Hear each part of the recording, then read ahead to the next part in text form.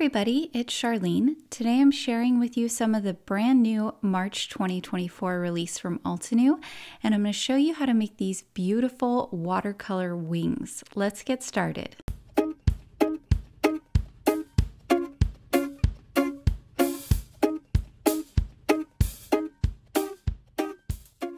I'm working with the Paint and Stamp butterflies. These are absolutely gorgeous. So you can see the stamp set there.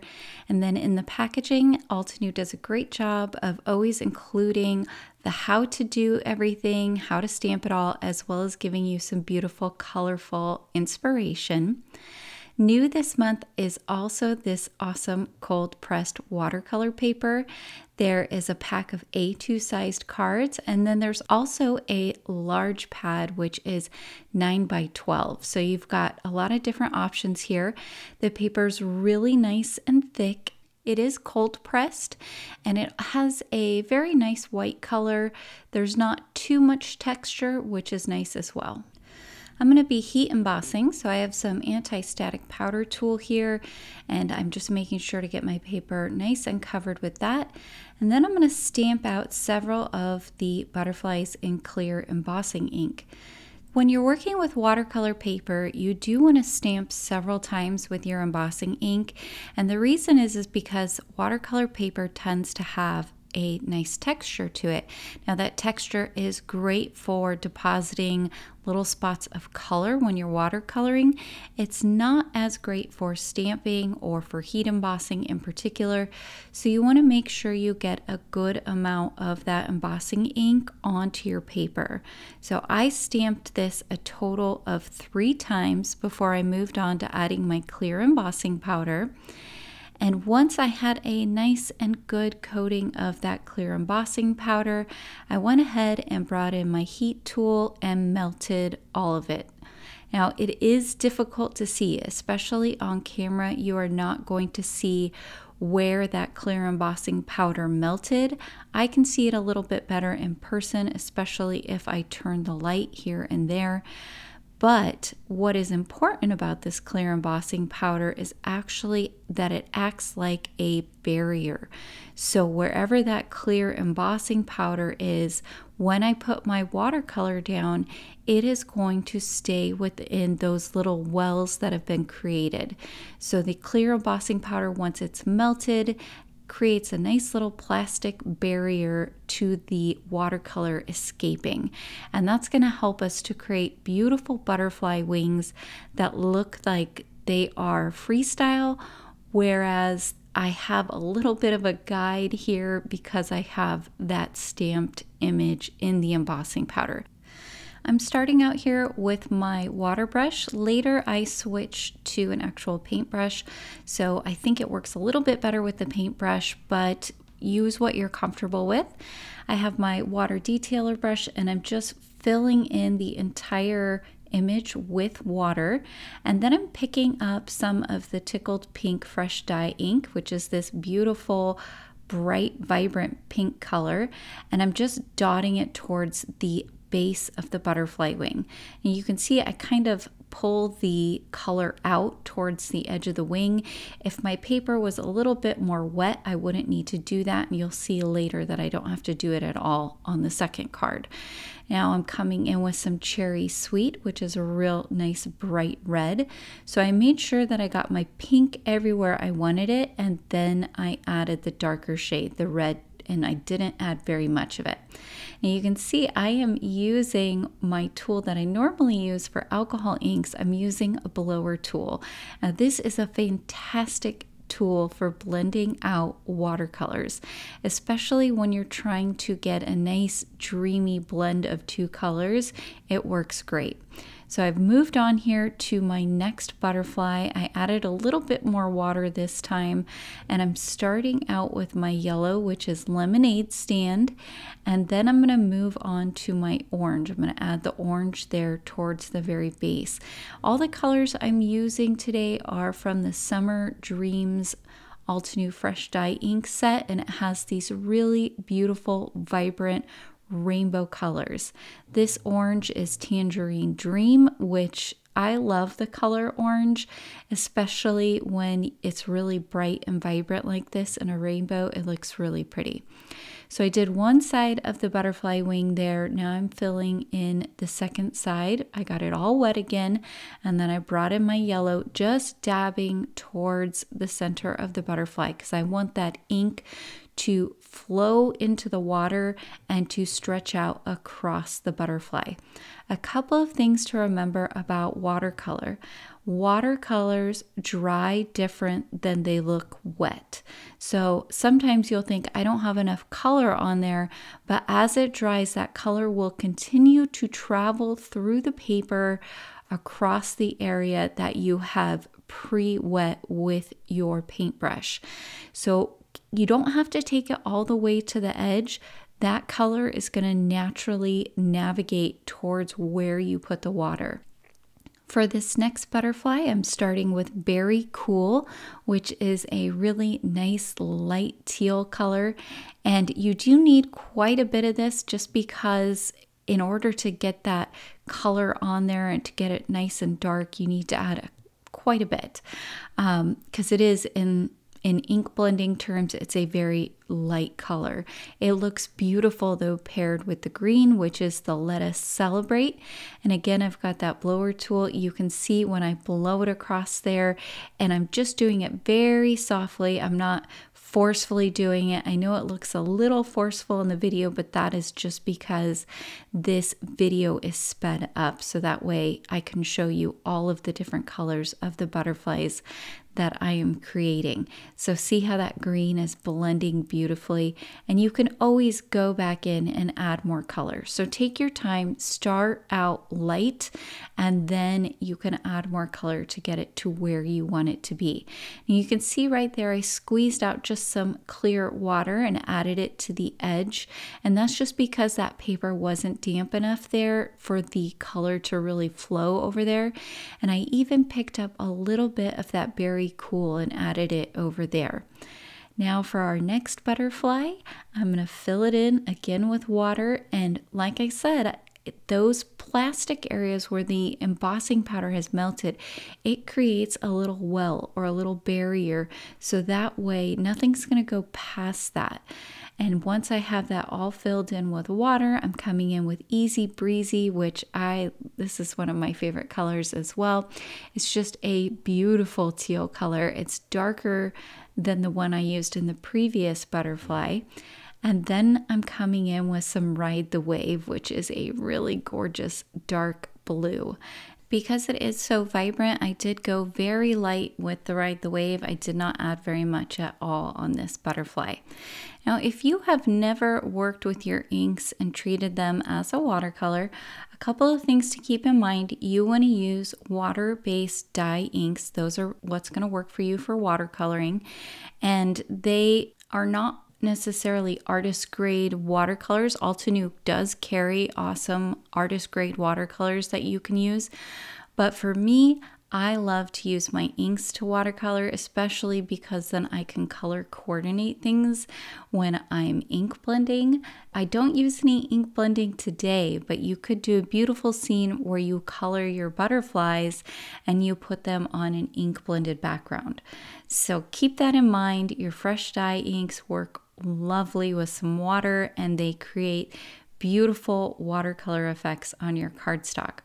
For this last butterfly, I used Be Grateful and a little bit more of the Ride the Wave. And now I have a full rainbow of butterflies here. I'm going to go ahead and fussy cut these out. It didn't take me too long. I just went very carefully all the way around trying to cut where the embossing powder was, but it didn't need to be perfect. These just needed to look like butterfly wings. I did leave some of the butterfly body, and the reason is that I'm going to separately stamp out the bodies you'll see here in just a moment, and I need somewhere to glue them onto. So leave a little bit of that if you're going to do this technique. First, I'm going to go ahead and stamp my sentiment, and I'm stamping this in some black pigment ink just because it's watercolor paper and black pigment ink tends to work really well with watercolor paper. You do again have to stamp it a couple of times because of the texture on the watercolor paper. I believe I stamped it twice. So I did set up my butterflies where I wanted them before I stamped my sentiment. And now I'm going to go around and pop them up with some foam tape, just putting them right back down into the places where I had previously arranged them. So you can see I have kind of a diagonal arrangement going over the top left-hand side of the card. And then that is balanced by my sentiment, which is towards the bottom right. New this month, Altenew also came out with the StamPerfect Conditioner. Now there are 3 in a set, and you just rub them over your stamps when they're new, and it conditions your stamps so that they stamp really beautifully. I forgot that they had sent me these, so I didn't use them earlier, but they are really nice. So if you struggle with conditioning your stamps at all, I definitely recommend checking these out. You just rub them lightly over your stamp, and then I take my finger just to get any little excess, maybe bits of the eraser or the conditioner that got onto the stamp. Now again, stamping in that black pigment ink, and this is going to be on just regular cardstock. I'm not using watercolor paper because these are not going to get wet at all. You do want to use watercolor paper if you are working with watercolors or with your dye inks and water. And the reason is that regular cardstock will pill up very quickly when you are running a paintbrush over it, when you're getting it nice and wet. So definitely invest in some watercolor paper if you want to try these techniques. But you can see I cut out all of the little butterfly bodies, and now I'm just gluing them on. And those little bodies really help to make this card come to life. Don't those butterflies look so cute? I love them in their little rainbow array flying across the card. For our second card, I'm again going to be doing watercoloring, but I'm going to do this a little bit different. So if you're not comfortable with fussy cutting or the concept of the clear embossing powder and trying to see that while you are painting is just outside your comfort zone, then I also wanted to show you that you can stamp in pigment ink and use your clear embossing powder over that in order to create those same watercolor wells that help you keep the water in the right spots. So I'm stamping these 2 big butterflies, and I'm going to stamp my sentiment out as well here in the black pigment ink. I did stamp it a couple of times, and there you can see how pretty it looks. And then I'm coming in again with that clear embossing powder, and I'm going to melt it. Now the nice thing about adding the clear embossing powder over the black is not only do you get those plastic wells that are going to keep your water in place, but you're also going to get this nice shiny look on the black. So it's a kind of a win-win.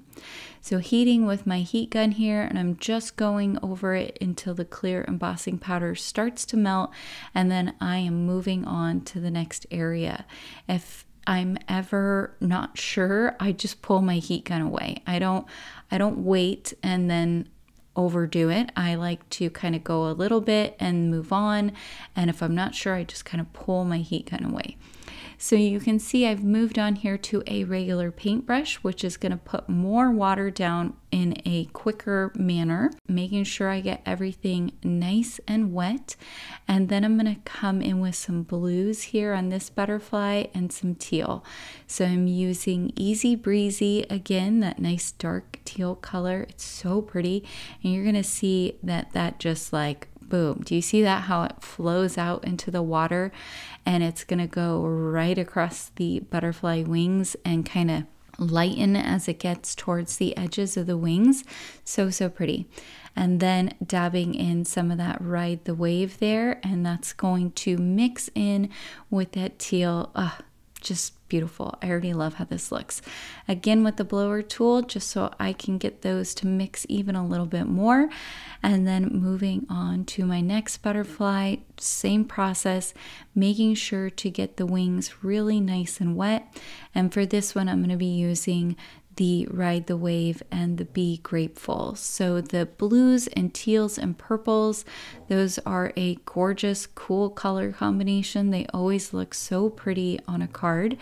So I'm going to dab in the purple, and you do want to use a lighter color first when you're doing this technique, because you want the lightest color to be the one that's going across the wings, whereas the dark color is going to be the concentrated color towards the base of the wing.